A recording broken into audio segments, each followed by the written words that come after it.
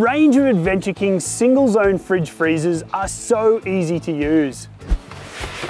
Your first step is to grab the included SIG plug cable and plug your fridge into your vehicle. And while your vehicle's on, the fridge will have power. Alternatively, if you've got a dual battery system, you can plug it into the second battery or any other powered SIG socket. Or if you want to use the fridge at home, use the included 240 volt adapter. With the fridge plugged in, short press the power button and it'll turn on. Then you can start to adjust the settings to what you need. The first and arguably most important is the temperature setting. Simply use the up and down arrows to adjust the fridge to your desired temperature and weight. The display will blink to confirm the setting and then return to showing the fridge's current temperature. Now the compressor will kick on and start cooling down the fridge till it reaches your set temperature.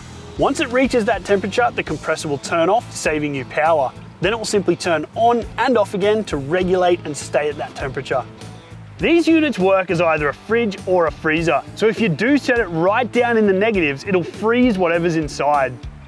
There's also an advanced settings menu, which will allow you to change the voltage cutoff to protect your battery and change from Celsius to Fahrenheit on the display. In order to get to the advanced settings, you'll need to turn the fridge off, then hold down the plus and minus buttons. PR will display on screen, which means battery protection, at which point you can cycle up and down through the low, medium and high settings for voltage cutoff. We suggest the middle level, but if you are having the E1 message show up, it means low battery voltage. Try changing to low battery protection settings to see if it prevents it. Plus, it might be a good idea to check your battery is correctly charged.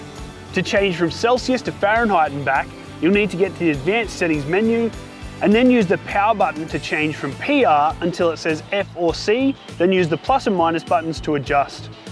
Your Adventure King's fridge freezer will work best when it's been pre-chilled, so it's a great idea to use the included 240 volt adapter and cool it down at home before you leave. The other thing is, if you want to add more to your fridge, ideally add cold items. That way your fridge doesn't have to work as hard.